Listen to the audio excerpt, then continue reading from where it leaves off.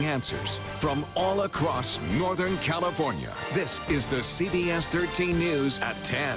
It amazes me what this community is doing for my family. I can't even put it into words.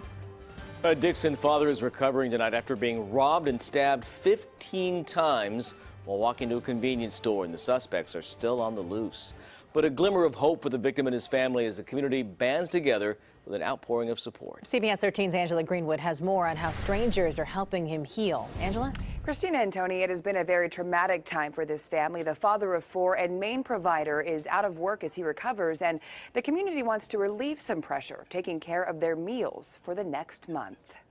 We know he could have died. I think he fought hard for his life. A 34-year-old father of four stabbed more than 15 times while on his nightly walk less than a block from his home to this 7-Eleven in Dixon. His wife, Diana. He feels like maybe it was somebody on drugs that just was out to get whoever was going to walk by there that night. It happened on August 20th in this alleyway. Leo Huitron was on his way to grab dessert for his family when he was approached by two men who demanded he hand over whatever he had. They didn't give him a chance to even try to give him anything before the guy started stabbing him. Stabbed in the chest, stomach, and arm. Today, he's healing well, thanks to multiple surgeries. We didn't expect any of this, honestly. And support from strangers. Because when it's our neighbor and there's a need, that's what we do, because it's Dixon. Jesse Bessaghini knows how much a simple meal can mean during tough times. They're going to get that, I don't have to cook dinner, I don't have to worry about this. So she created an online meal sign-up,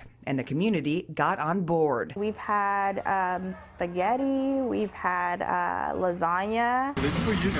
Now bringing meals to the family for the next month. It really feels good to know that there might be one person out there that could have hurt him, but there's 100,000 more that are kind of blanketing him and showing them that, you know, there's still good people out here. Offering comfort through food. The Dixon community lifting spirits following a brutal attack. And I think it just gives them a peace of mind that we're going to be all right.